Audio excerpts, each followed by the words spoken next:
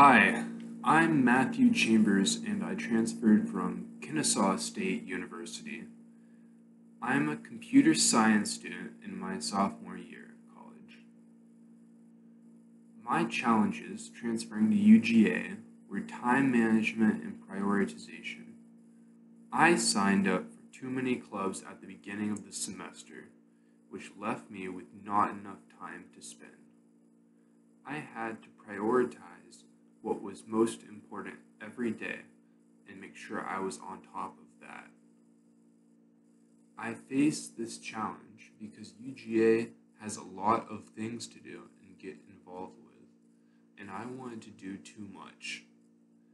I suggest making a list of all the things you want to do, put them on your calendar along with your classes and your regular study time, and then ask yourself if it's too much.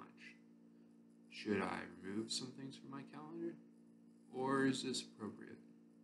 That should help. This class is most useful for teaching you the amenities that exist here at UGA. There's lots of things to help you succeed as a student.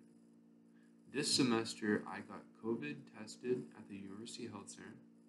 I took fitness classes at Ramsey, our gym, and I asked lots of questions from different advisors in the departments at UGA. So I hope you enjoy your experience here, and I hope you enjoy your semester. Good luck.